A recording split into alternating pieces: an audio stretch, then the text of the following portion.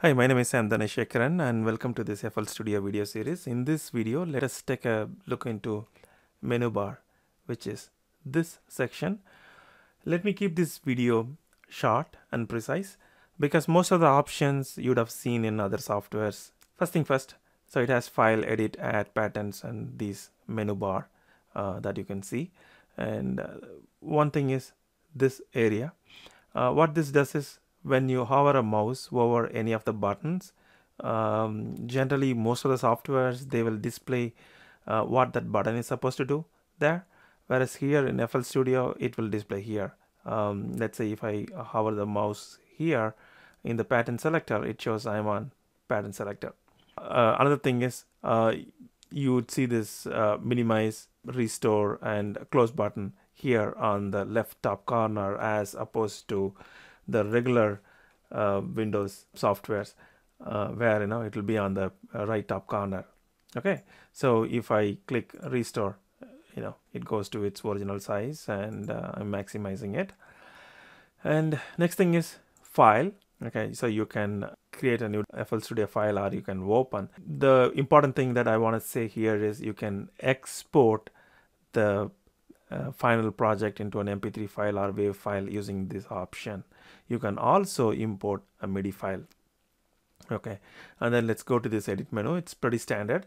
It has like cut and copy, and then let's go to this add menu, where using this option channel, you can add a channel to a pattern, you can add an effect, and this shows various plugin options.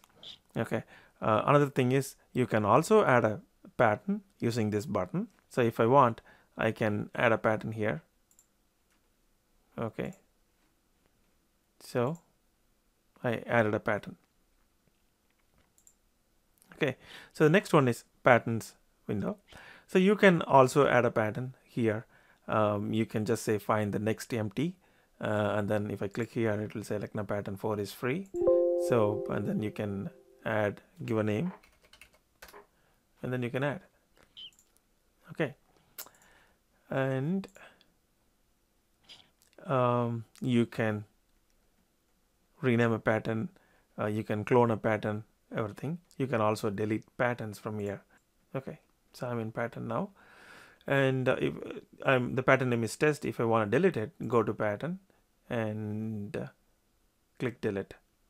And you can also see the shortcuts for each and every option. So shift control delete is delete. So right now I'm going to click it, so I'm going to delete that. So now I have pattern 4. If I do control shift and delete,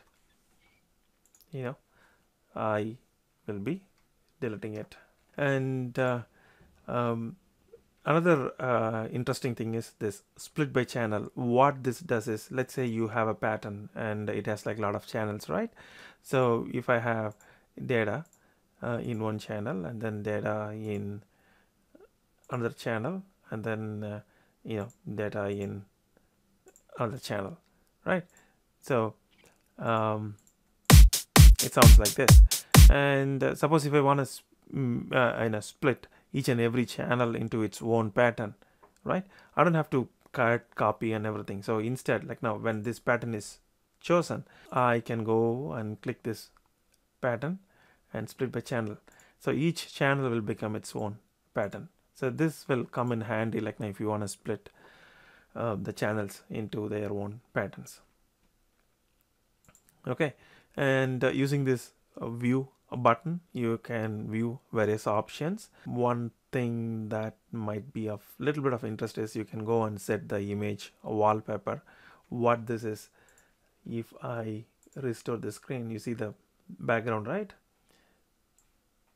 So that thing you can set it up. Okay, so options we have already seen. You can set the project options like the general settings, audio settings, MIDI settings here. And one important thing that I find useful is auto scrolling. Sometimes I set it on, meaning that when this playhead is playing and if it goes out of the window, this scrolls automatically.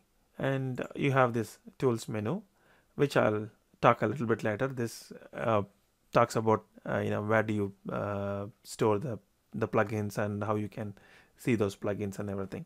So it's pretty much general.